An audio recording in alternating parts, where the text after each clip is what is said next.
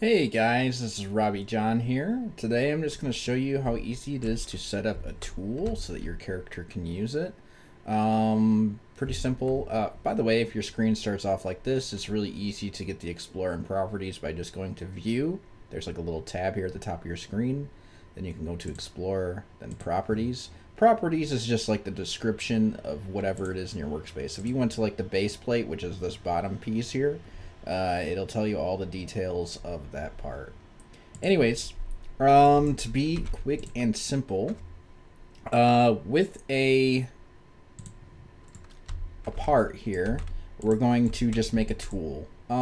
Very simple. In every tool, there needs to be something called a handle. So you just have to rename that part to handle. And then also you want to put that part into a tool, so you can easily click on this plus here and you can add a tool right in.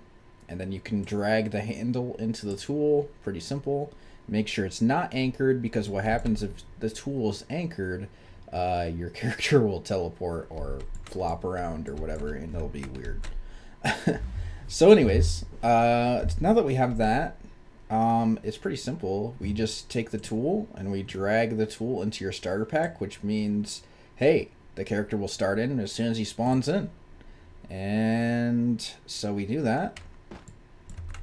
Boom, look at that. We have our tool in our hand. Now, obviously, if you want it to look a certain way, there are plugins too that'll help you.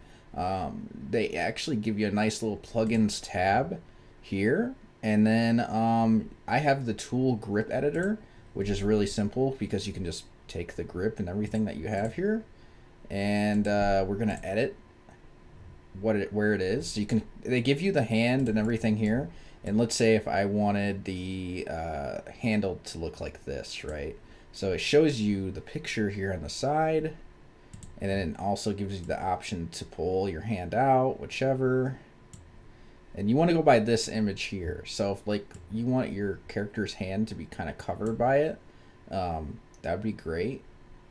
But yeah, that's pretty much what it would do. Now let's say if it was like a sword or something, you'd probably hold down to the bottom end here, right? And that should be that. So now if we go in, we grab our tool by pressing 1, boom, all said and done. Simple, easy, bada boom, bada bing. Thanks guys. If you enjoyed the video, please like and subscribe. I really do appreciate it. I'm going to try to start pumping out videos now because, you know, streaming on Twitch is absorbing so much of my time. And if I can just pump out little videos where it just helps people with simple stuff, that'd be awesome. So yeah, please like and subscribe guys if you enjoyed the video. Adios.